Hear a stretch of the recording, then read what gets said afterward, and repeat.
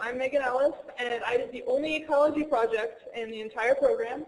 And mine was a study on the health of Glenmere Lake and pond and the differences that there were between these two areas because they look extremely different.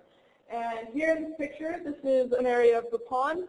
The pond has a little bridge over it. It has water hyacinths on it and lilies, and it's very nice. So let's see. So Glenmere Lake, the water actually comes from Greeley Loveland Irrigation, which is an irrigation water system that runs all over Colorado. This one comes from more towards the west, and then it eventually leaks out into the Poudre River. So this has a lot of other organisms in it. So there are fish in Glenmere Lake, and that includes bluegill, shad, perch, trout, a lot of standard Colorado freshwater fish. Most of the fish actually come from upstream. They're not put in by the Department of Wildlife Management at all, except for trout. Trout are put in there for recreational purposes.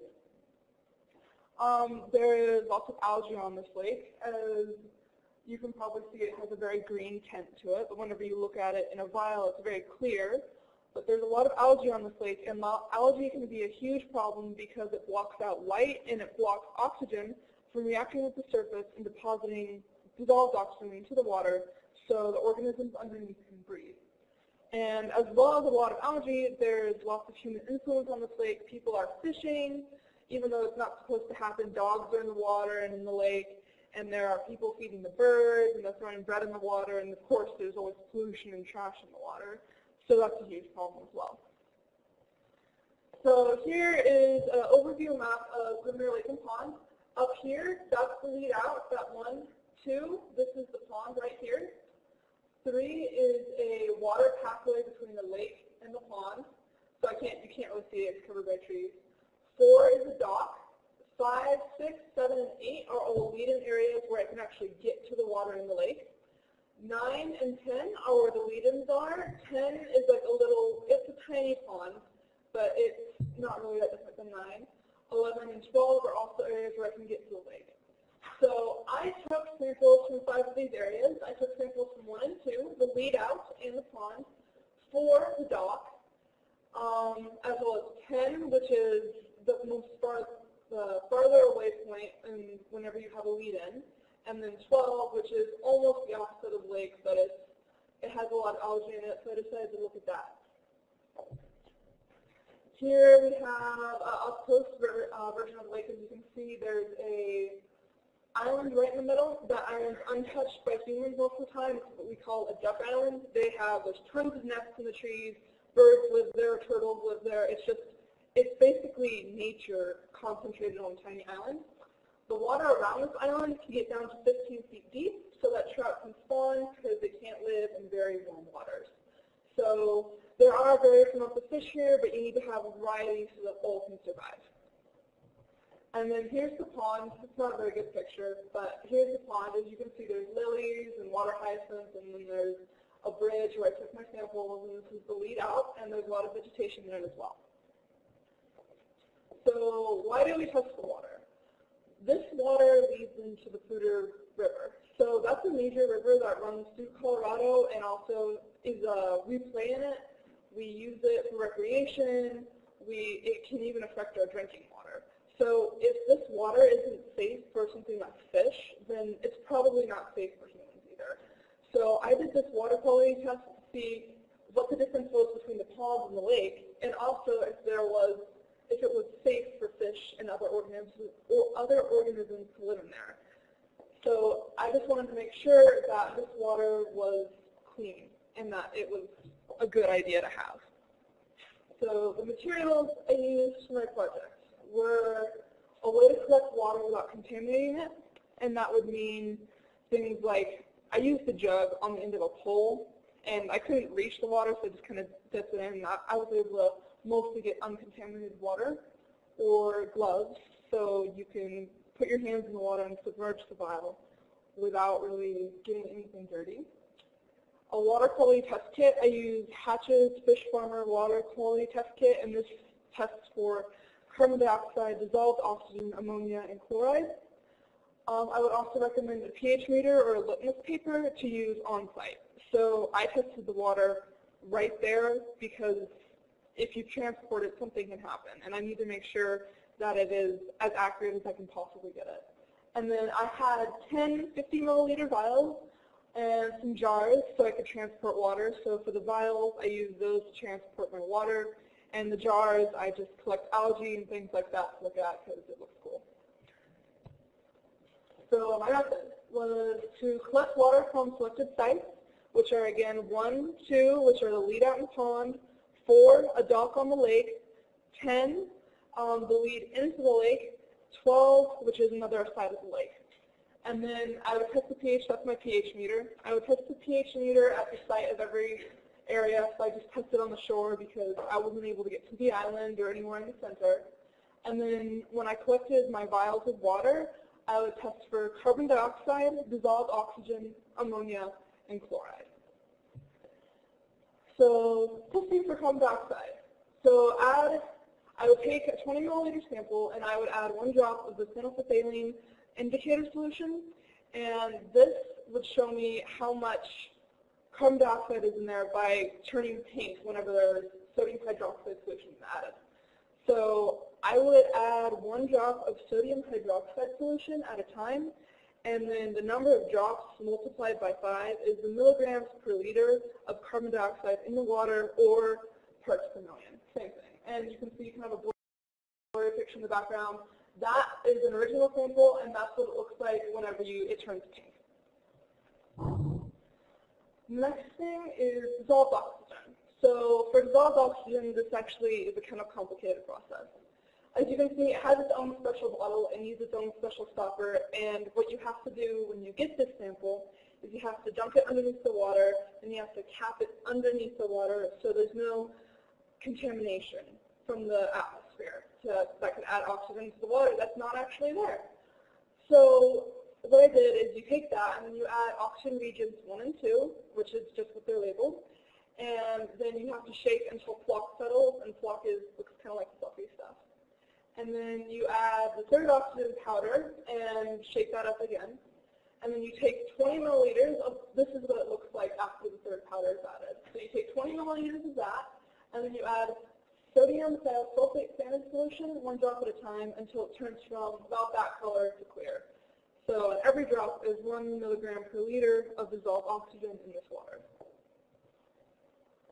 And then for ammonia, I filled 1 clear test tube with 5 milliliters of the sample that I took, as well as 5 milliliters of deionized water.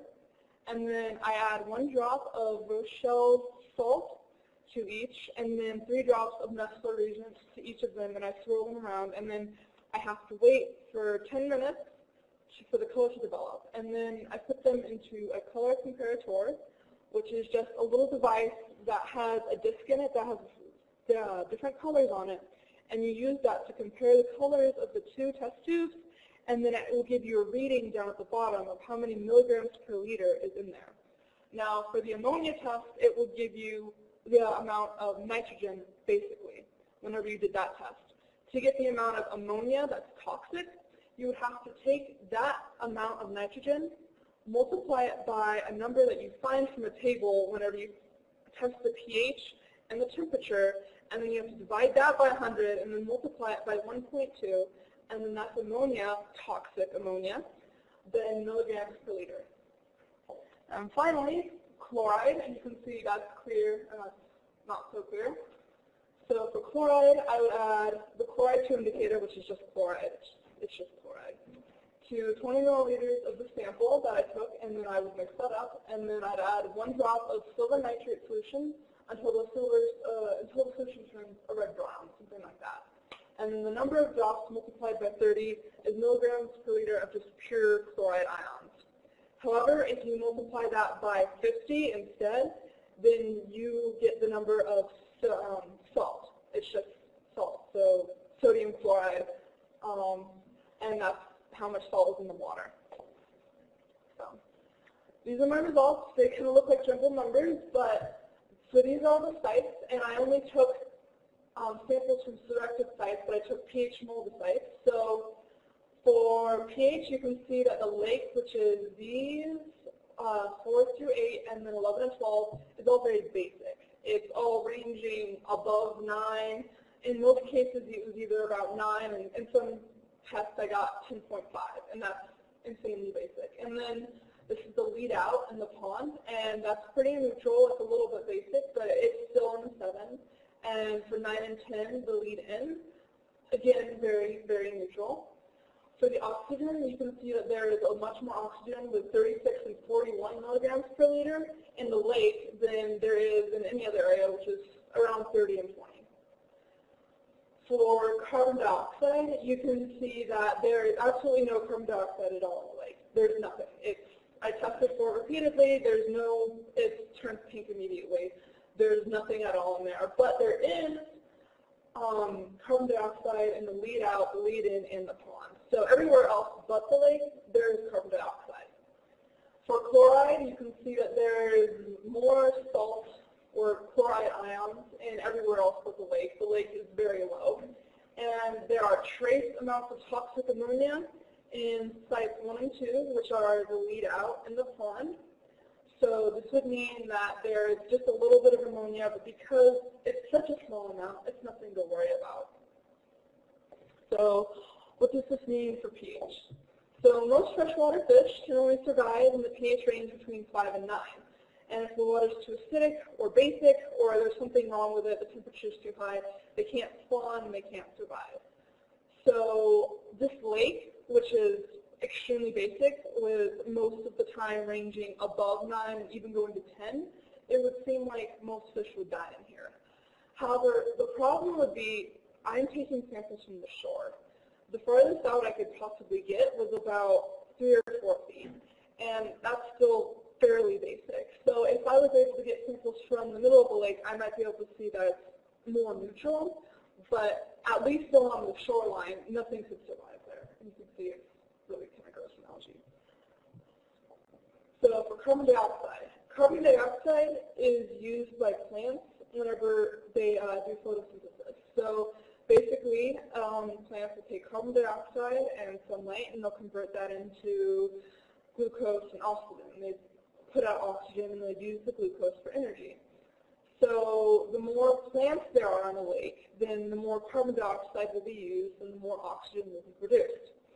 And if there's no carbon dioxide in the lake system, then that means that the plants are really working hard and that there's no carbon dioxide to be used at all in the lake.